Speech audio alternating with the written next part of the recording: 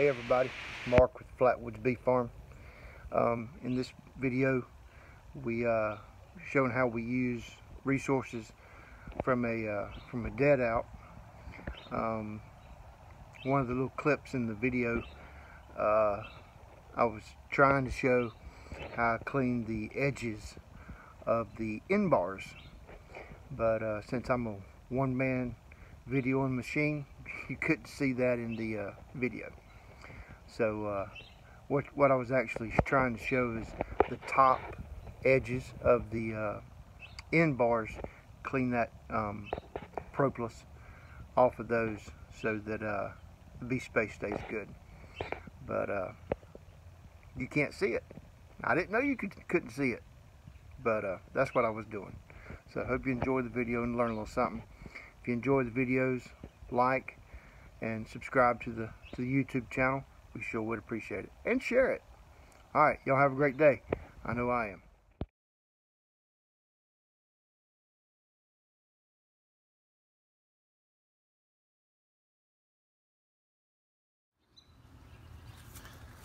Okay everybody, this is Mark with Flatwoods Bee Farm. It's February 3rd here in Locust, North Carolina. And it's 56 degrees, calling for 70s just about all week. Had a colony out here that I thought was a dead out, and it was. Went and inspected it, found the queen dead on the bottom board. I'll try to figure out how to post a picture of her in the video, but she was a small queen. Two things probably happened. Either they tried to supersede her during the winter and quit feeding her, because she was, and that'll make them get small, for obvious reasons, because they're not being fed, or she quit laying for some reason, because bees sometimes when they're not, queens sometimes when they're not actively laying eggs, they'll shrink. That's one reason why I don't believe in queen banks. Because yeah, they'll shrink. But anyway, out of that dead out, obviously they didn't starve or freeze. No bees in the their head first in the cells. That's a sure sign of starvation. But anyway, it was a 2 deep box, top deep, completely full of capped sugar syrup, because I fed them real heavy. 1st of October last year, so they definitely didn't starve. So what I'm going to do is I'm going to take that deep, it's got all that capped sugar syrup, and put it on this colony, which actually this queen in this colony is a daughter out of the colony that died. Let's see, it was a walkaway split I did January, February, March, April, May the 14th, 2018. So they're looking real good. So what we're going to do is they need, I looked at them yesterday, they needed more sugar, dry sugar, because I do what they call mountain camp feeding from December on. So instead of giving them more dry sugar, I'm just going to give them that whole deep box of capped sugar syrup. So let's see what we got. A little overcast, temperature's good, but a little overcast, so I imagine these girls are not going to be glad to see me, even though, let me show you what they're doing down here. If I can do this, let's see, don't get dizzy. They're flying real good. A lot of pollen coming in. Red maples starting to bloom. The tops of the trees here in Locust, North Carolina. We're about 35 miles east of Charlotte, so we're getting good pollen right now. Get this set back up. Sorry, I got the winter blues. Got out of practice on video and stuff. But anyway, let's open this thing up. See what we got.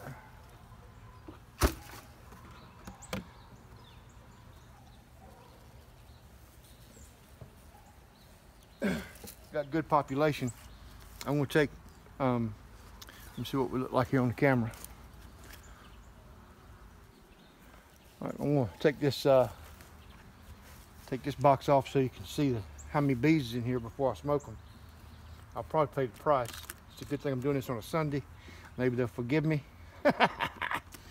Anyway, let's see if we can do this without getting them all wound up.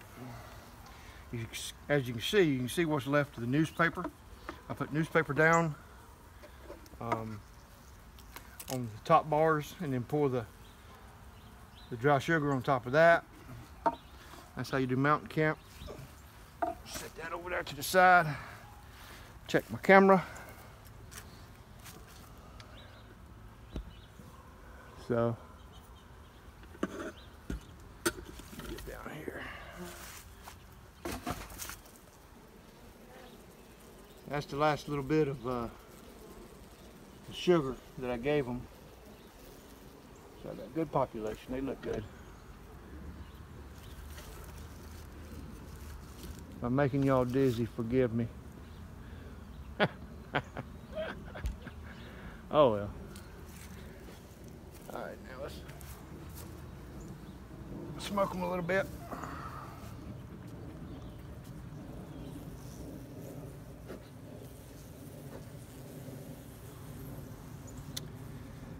Tell you what, I just can't stand it. Got to pull a frame. You beekeepers can't stand it. Let's see what we got.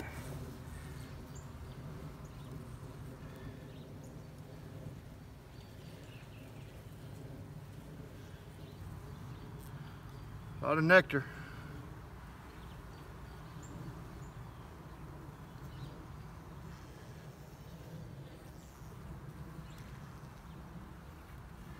Just check the middle. Try to get the rest of this paper off.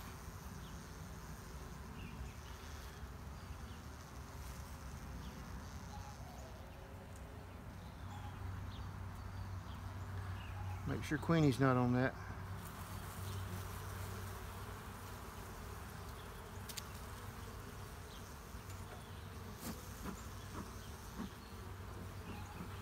Oh, they're not happy. Of course I wouldn't be happy either. A big old burly looking thing like me come barging in. Let's try to check this center frame. I just want to see what kind of brood I got. They got it sealed up pretty good. So right now, like I said, this is February 3rd. We're setting at 20% loss for the winter. I'm pretty happy with that. That's good. The hives that I've lost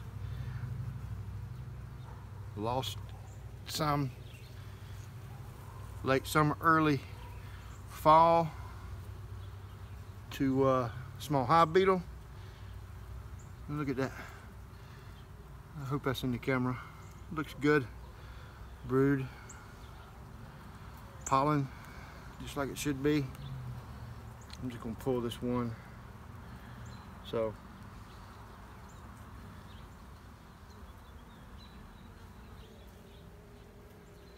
anyway, that makes me happy. Put this back together.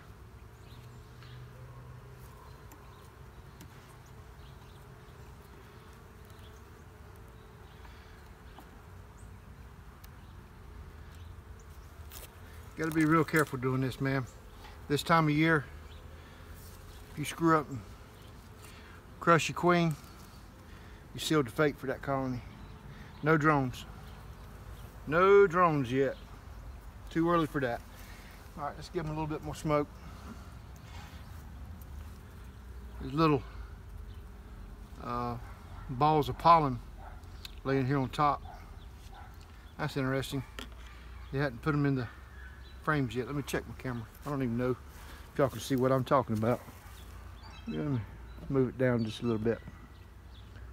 So All right. All right, so let's put this, let's put these resources from the dead out on here.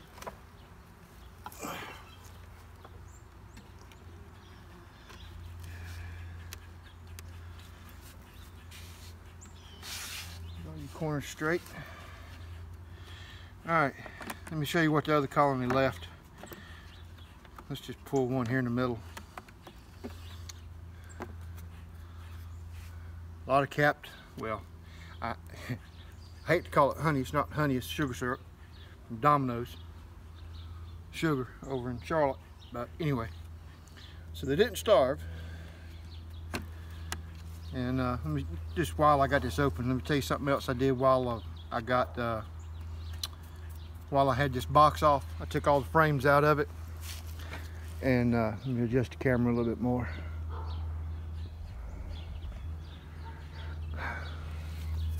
Took the frames out of it, cleaned my frame rest. You know, they build up. My bees love propolis, so I cleaned the frame rest up. Got all that propolis out so I can move the frames good. And every time I do that, when there's no bees on the frame, right here along these edges, I'll clean them off. Now you don't want to scrape them down to where you start getting wood, because then you're changing your bee space. But I clean these edges off, get that propolis, because you know they'll seal that up too. That way I can better maintain my bee space and it not collect there and my bee space get wider. So anyway, we're gonna let them go through this. Not gonna put any more dry sugar on them. And now this thing is 3 deeps high, and what'll happen typically around the 3rd week in February, and of course, you know, this is dependent on the weather, I'll start reversing hives. And what'll happen is this bottom box probably by that point will be empty, and I'll just take it away, and then the colony will live in the box I just added and the one that we were just going through showing brood. So let's put this back together. Wow. And the way I do it on inner covers, put the, you know, there's a deep side and a shallow side. Right this time of year, I put the deep side down, put the notch to the back. Okay, notch to the back. Then when I put my lid back on here, I pull the lid tight against the front. That way my vent hole in the back is open. Okay, all right, I hope y'all enjoyed that. Just using resources from a dead out. So, you know, we hate to lose bees, but it happens, and there's not much you can do about it. But you need to use the resources that they left behind. Resources like the comb. Man, get smoked out over here. Whew. Resources like the capped stores, and of course the #1 resource, pulled comb. So, hope y'all having a great day. I know I am.